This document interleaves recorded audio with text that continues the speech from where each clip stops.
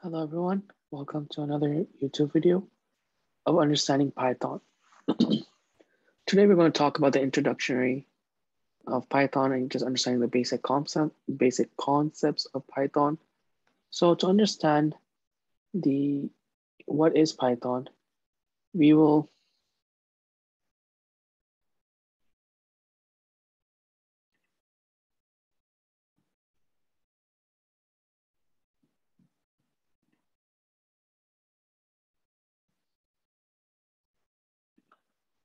to understand Python is a computer programming language often used to build websites and software, automate tasks, and conduct data analysis.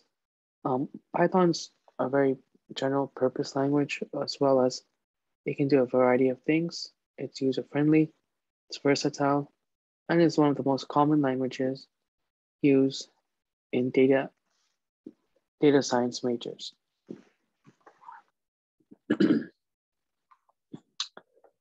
So many programs perform some versions of the following basic process, such as inputting data, processing, and outputting. So with that said, as we all know, there are three types of concepts that we will be focusing in this video. One is data types, second is variables, and third is operators. Data types. So the first data type is called strings. A string is just basically a series of characters to describe text data. For instance, this would be print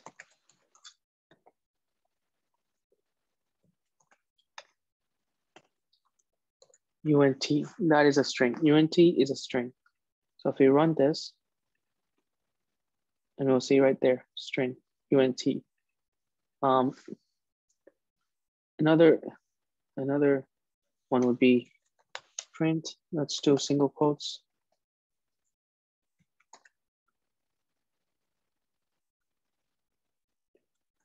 I like banana.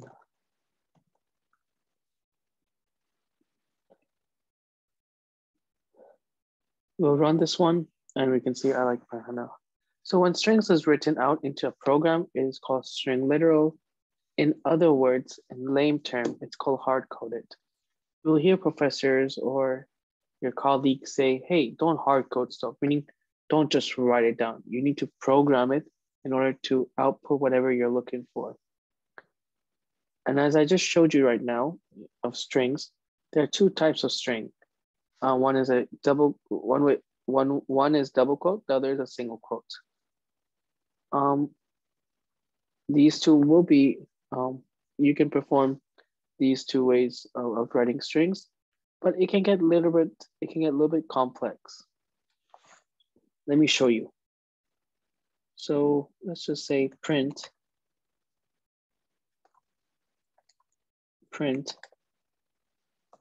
and we use single quote, and we want to say, I'm going to ace this project. So I am going to ace this project. And as you can see, Python is such a user-friendly that it's already telling us that there's something wrong with this. So if we just print this one, we'll just execute the selection in Python console. And we can see, oh, look, see, yep, right there. Syntax error, invalid syntax. And it also displays where the error is. So that's very good. So in order to fix this, obviously, we're just going to change this. And we're going to say print, I am going to ace this class, and we will use double quotes. And obviously, this works out perfectly. Excuse me. So, or we could have just used an escape character in this case. So let's write that out. So print,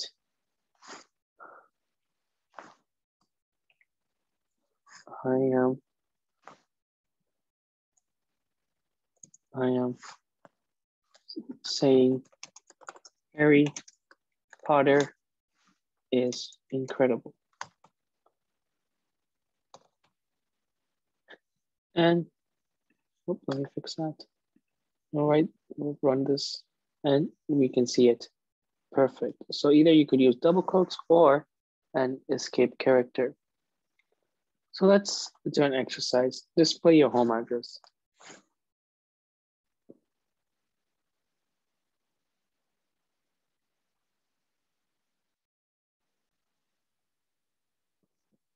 So let's work on this exercise.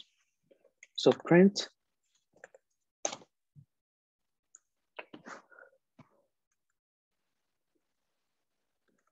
the Kazi's address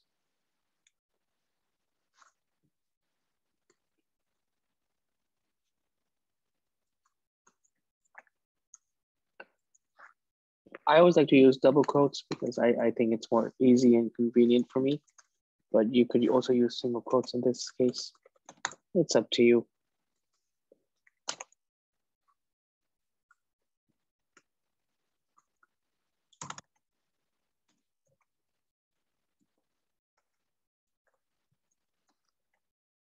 And that's your home address, right? Basically, within this exercise is just understanding to use the print function, which is obviously to display your variables and to display what you want the user to read, as well as working on strings.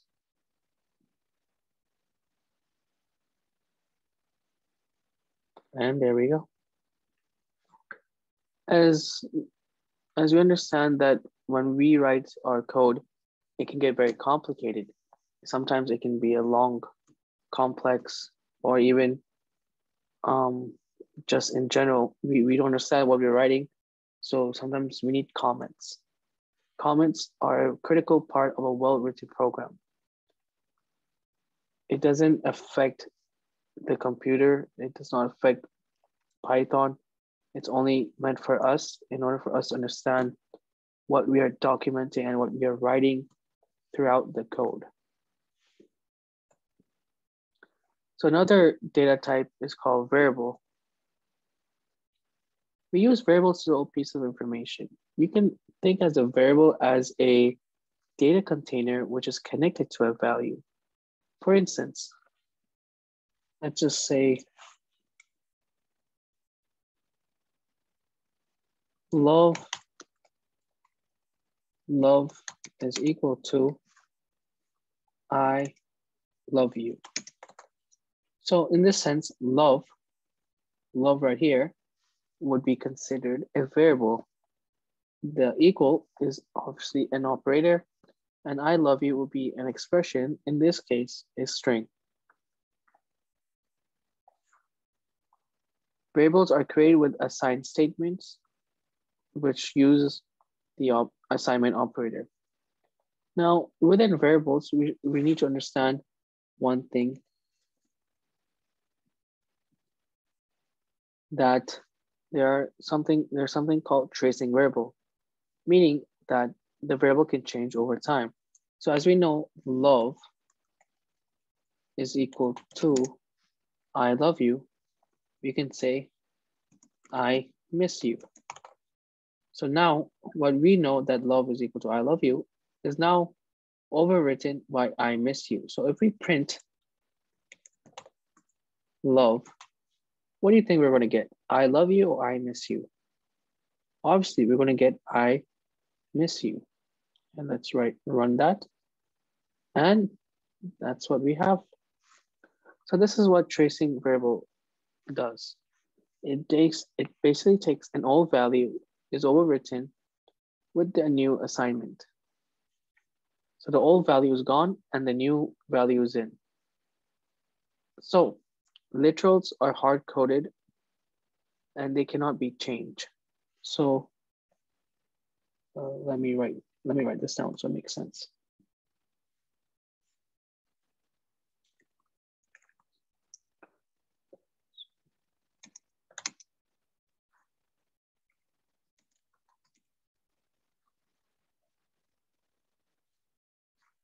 And variables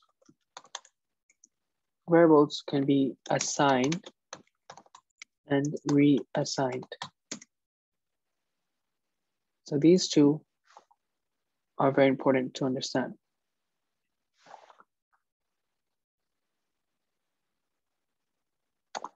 Okay, so when we're naming a variable, as we all know, every program, every language have some particular naming rules to be followed.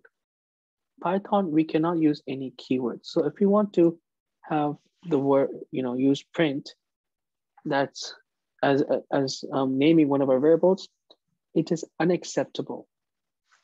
We cannot have that. We also cannot have any spaces when we want to name a variable. The variables that are permissible to be, there are some rules that are allowed and are permissible to naming variables are having lower or uppercase characters, as well as underscores. We cannot have numbers in the beginning, but in the end of naming variables. So I will say, see, we cannot have print. If I want to say print Vaughn, it's already showing red, meaning that it's unacceptable. All right. We cannot have, let's say, assignment 3. See, it's already showing you red, so we cannot have that. What we can do is assignment 3 is equal to, I don't know, let's just say, let's keep it a string, right? Assignment 3 is equal, I don't know where it is. So assignment 3 is the variable name, and I don't know where it is the expression.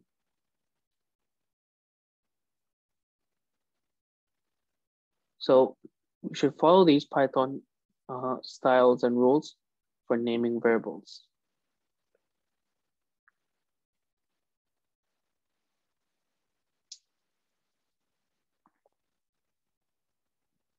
So, okay.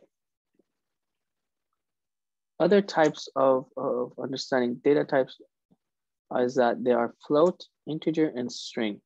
We already went over string, so I'll just quickly go over the float and integer. So price is equal to 116.7.89. Quantity in the market is equal to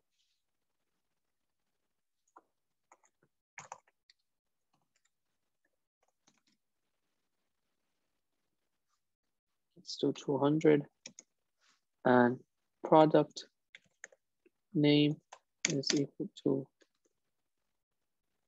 orange.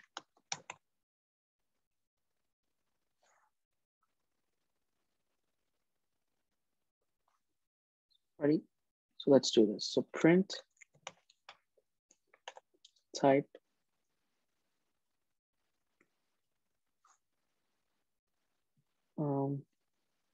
price. Just going to copy paste.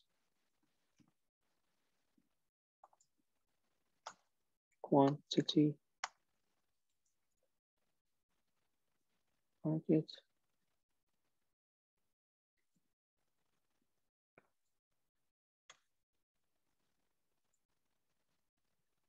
And this will show us the type function of these variables.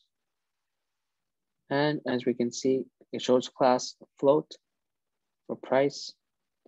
For quantity market, it shows an integer, and string, obviously, which we went over, is showing you a string for product name. So another aspect of understanding the basic concepts of Python is reading the input.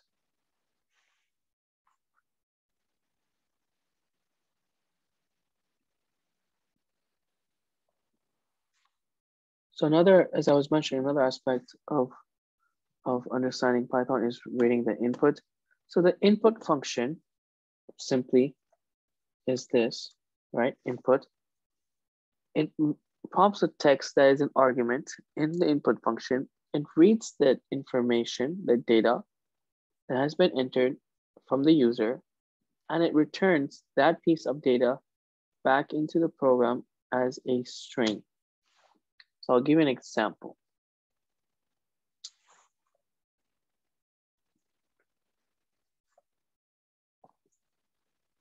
So let's do this.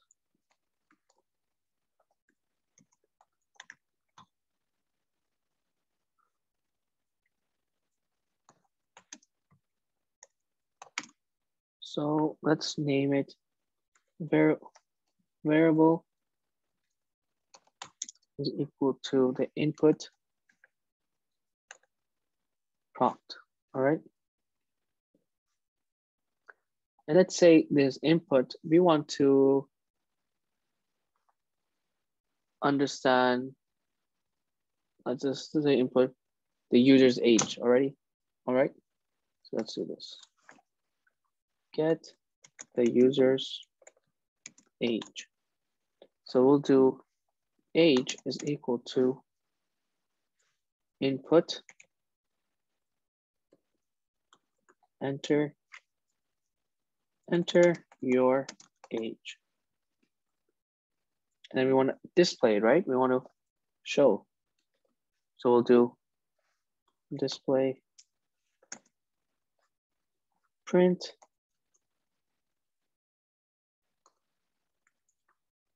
your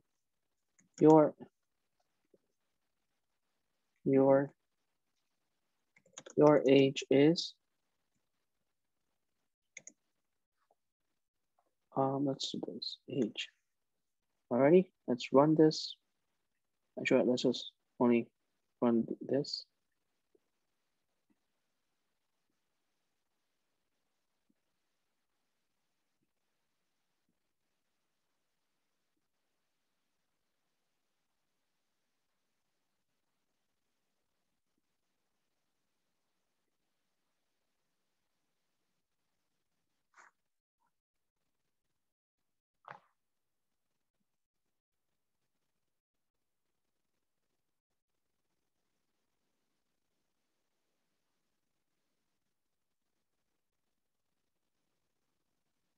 Yeah, right there. Enter age, let's say 20. And it shows us your age is 20. All right. Now we need to understand that every input function will always return a string value. So let's say, you know, as you just saw, this 20 is not really the integer 20. It is a string value of 20. So in order to make that 20 into a number, you need to convert.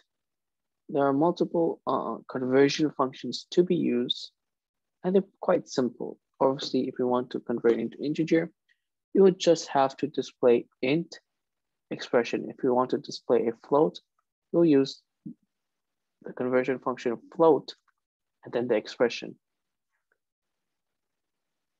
So let's say int, right? Now we all know that this 20 is a string.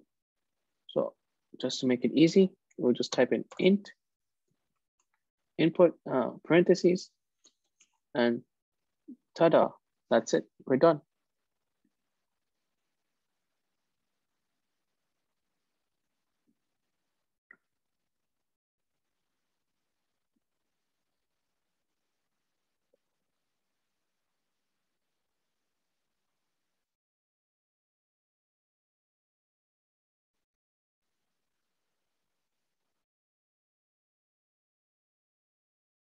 Oh, let me just comment that it's getting confused. Alrighty, let's run this again. Enter age, perfect. As I said, this 20 is a string. It's not an integer, but when we use that int conversion factor, it will convert it into an integer. It may not look anything, you know, different. There's nothing different when we see from the front end perspective, but behind the scenes, it plays a big, big factor. So just remember that.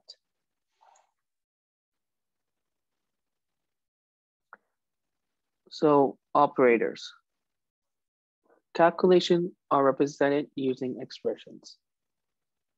There are operators, which is operation to be performed. Those will be considered as addition, multiplication, division, and etc. Operands will be literals, variables, or other expressions. So I'll give an example. This will just be simple.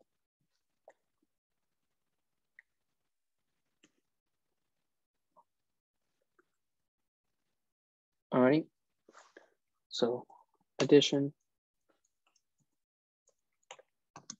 I'll say 7 plus 7 will give us 14.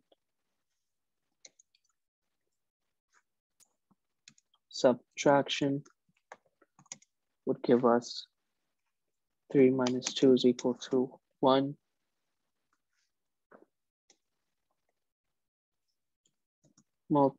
Multiplication would give us 4 times 2, it's going to give us 8. Division, just simple, would give us 7 divided by 2, give us 3.5. Now, integer division, which is just something similar as division, if we do that, 7 divided by 2, it will only give us the 3, which is because we want only the integer. So that's what integer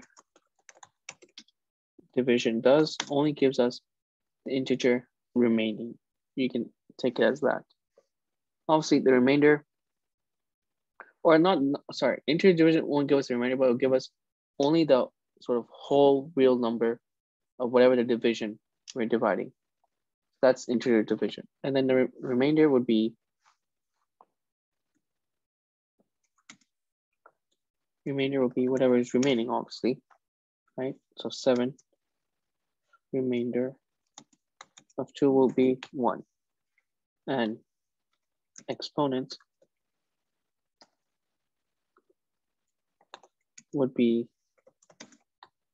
2 to the exponent of 8, 256. So these are just simple math expressions that you should know.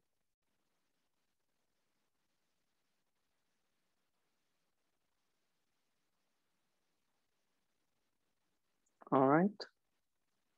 So I think, so yes. So in this, hopefully within this understanding, you guys will understand the variables, data types, input functions, operators and expressions, as well as print function.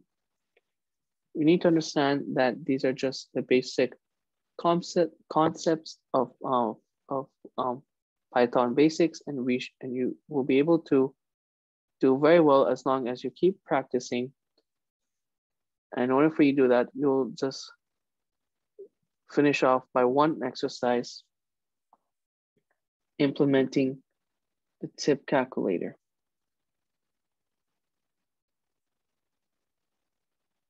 So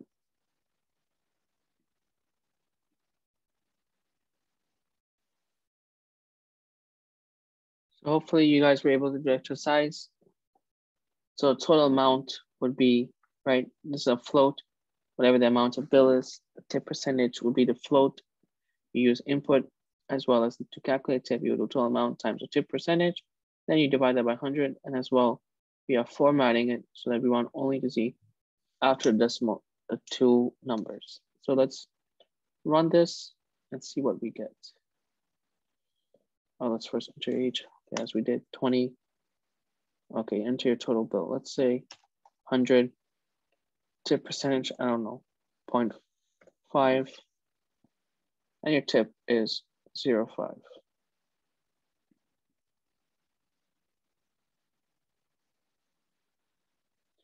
Well, let's do this. I made it too simple, right?